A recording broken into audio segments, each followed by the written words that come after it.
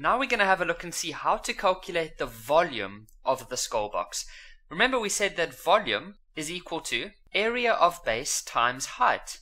And so in our video where we looked at the volume of a cube or a box, we said that you should choose a base and then you need to choose a height. So let's say, for example, we had to choose this shape over here as our base. If you then had to drag that shape, would that shape complete the entire figure? Well, it wouldn't, because if we had to drag that shape, which is a rectangle, then it would cause, so if you had to drag it in this direction over here, it would just form a big rectangle, a rectangular kind of shape. And I mean, we can see as soon as we start dragging A, or as soon as we start dragging C, it's already gone outside of the shape, if that makes sense. So the better base to choose in a shape like this would be the following. Because imagine you had to drag this shape now, so A would have to drag in this direction, C would have to drag in that direction, and B would have to go in that direction.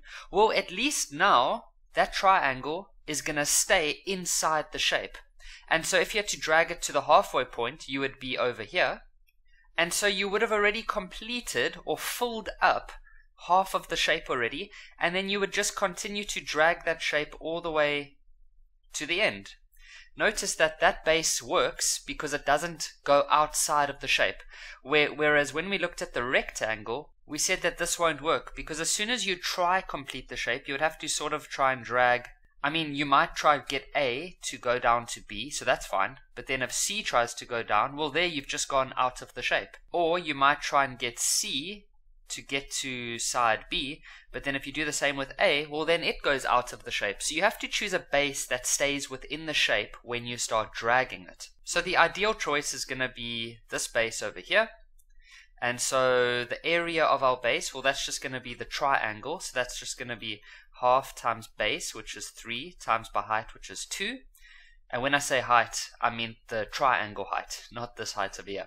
So volume says we take the area of the base, which is this part over here, half base times height, and then the distance that you're going to drag it, which in our example is going to be from, for example, from A all the way to E.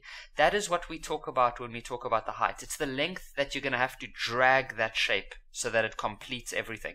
So that's going to be times by 10. And if you do that, you're going to end up with 30 meters cubed. Remember, volume is always to the power of 3.